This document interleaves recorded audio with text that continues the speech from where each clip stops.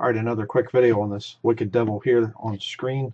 This guy, I don't even want to say his name after finding out where he got his name from. But born Robert Shlimon. Okay, so Mari Emmanuel is not even his name. Not even his real name. He made up the name, and I'm going to show you where he got it from, which is Blasphemy. Alright, but Robert Shlimon, why would he want to change his name? I wonder if it has something to do with this. Not the actions of a man of grace. Bishop rebuked for a sexual issue with an 18-year-old.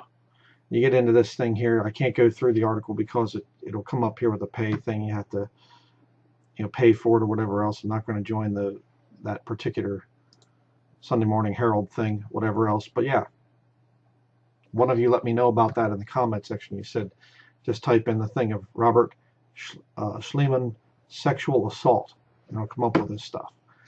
So that's interesting. But this Mari is actually a saint in, I guess, the Orthodox system or something like this. But they're saying, basically, you can read this thing here. I'm not going to go down through it all, but they're saying that Mari, considered as one of the 70 the disciples of Christ referred to in the New Testament. Luke chapter 10 verse 1 is sent to the Babylonian lands by Adai, the apostle of Edessa, in the first 5 paragraphs, blah, blah, blah. So it's supposedly a saint in the Orthodox system, Mari. So he takes his name from a saint. Huh. Interesting. He has to get rid of his original name. I didn't get rid of my name, but I'm not part of some special little church thing where they dress up in special outfits. What a bunch of dorks. I mean, you're dressing up in these little costumes with little things on your head, little crosses, and, I'm better than all of the rest of you. Now, I believe in the priesthood of the believer, and there's no little special outfits for Sunday, that you wear in church and whatever else, and come worship before me. I'm the holy bishop or something. May the Lord rebuke you out there, this devil here, Robert Shlimon. But anyhow, but then you get into the thing of Emmanuel. Mari, Emmanuel. What's the word Emmanuel mean? God with us, or God is with us. What's he trying to say? What's this stupid devil trying to say? And by the way, if you look it up in the New Testament, Emmanuel only appears one time in the entire New Testament in your King James Bible, and it's a reference to Jesus Christ. No man ever took that name Emmanuel in the Bible. One of God's titles.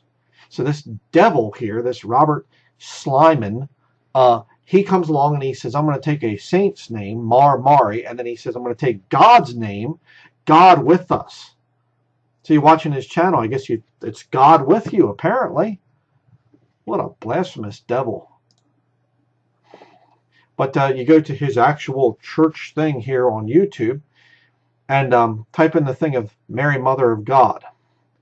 And look at all the sermons. Oh, Mary, Mother of Christ. The Assumption of the Virgin Mary. That's Catholic doctrine. Mary was called up to heaven because she was sinlessly perfect. That's blasphemy. That's wicked. Jesus Christ is the only one who's sinless. That whole Assumption of Mary wasn't even made up until the 20th century by the Catholic Church. Interesting. But it goes down through the Feast of Assumption of our Holy Mother, the Queen of Heaven. Hey, idiot, did you read your Bible at all? Go back to the book of Jeremiah, who the Queen of Heaven is. It's a female devil that people worshipped. Contemplation on the Virgin Mary, the Blessed Virgin Mary, Mother Mary's Assumption, yeah.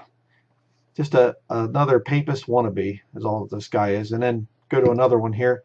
Type in Eucharist. The Holy Eucharist, bread. Holy Eucharist, symbolic or truth. The Holy Eucharist, wine. The Holy Eucharist, body and blood of Christ. He's a papist. That's all he is. And I'm sure the Catholics out there will say, don't blame, this nut on us. We don't have anything to do with it. Yeah, but he's learning his stupidity from the Roman Catholic Church and just kind of trying to make his own little version of it, be his own little pope or whatever else. So I'm not going to spend a whole lot of time on this guy going through his stuff and whatever else, watch a whole sermon and whatever.